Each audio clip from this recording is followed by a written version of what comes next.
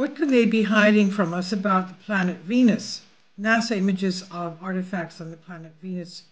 As we can see, Venus is just about the same size as our planet Earth.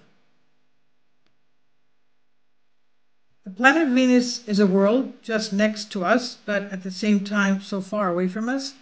It's one of the closest planets to us, but according to astronomers, it is hellish in terms of temperature. Despite the playful impression given by the name of the cute ancient goddess Aphrodite, who gave it its name, Venus, it has previously been argued that the roughly Earth-sized planet could host life or once had life there. But all these were pursued and ended up being novels and science fiction scenarios. The idea, though, began to be slowly overcome according to more modern estimates published by NASA scientists and which were based on climate simulators and other models and applications. Led by Michael Way of NASA's Goddard Institute for Space Studies, a related publication was made in the journal Geophysical Research Letters of the American Geophysical Union, where they think it is possible that 2 billion years ago there was a shallow ocean of water somewhere on Venus. At the same time, temperatures would have been much more lower than they are today, otherwise the water would have evaporated, of course. Among other things, in the study, according to IN.gr, claims that then there may have been conditions friendly to life, while the researchers do not rule out that Venus could be the first habitable planet in our solar system before even from Earth. That is, however, at least 715 million years ago. That was when the Earth was still Pangaea, basically.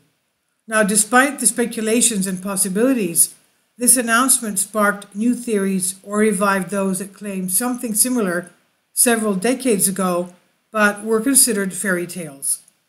Nowadays, there are quite a few images that are as intriguing as those coming from the planet Mars and the artifacts found on Mars, as formations have been identified on Venus that suggest structures such as buildings or bases or even complexes of buildings or perhaps even cities. Now, furthermore, in early April 2018, Professor Rakesh Mogul and a biological chemist at California State Polytechnic University argued in a NASA study published in the journal Astrobiology that the acid clouds of Venus could host a form of simple microbial life. Also that the mysterious patches, quote-unquote, or spots could be algae blooms like those found in lakes and seas. A year ago, Business Insider reported on a strange planet-wide anomaly associated with gravitational waves. Some have argued that they could be artificial. So what happens to the second planet from the sun? Is it, because we're the third, is it possible that the brightest object in this night sky after the moon once harbored life with intelligent beings? Could these be human-like, since the findings resemble man-made structures like we have on our Earth? Could it be that another lifetime humans once arrived there and established a colony? And what about all those flying objects that have occasionally appeared around Venus? Are there alien bases there as well, as it's claimed to be the case with the moon, for example? Could it be that if there is a species, life on Venus is not just in a microbial state, but is there something more? What can they be hiding from us about the planet Venus? So these are images from NASA concerning Venus. Please leave your comments. Thank you for your support.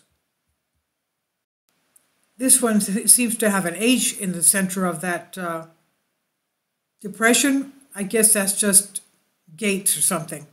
Anyway, please leave your comments. Thank you for your support. Again, these are NASA images. Finally, support my Patreon account. The daily posts are 5 videos daily, and they are totally different from what I have on my YouTube channel. Thank you so much for your support and that you find all my content so interesting. You'll find the Patreon account details in the description box below.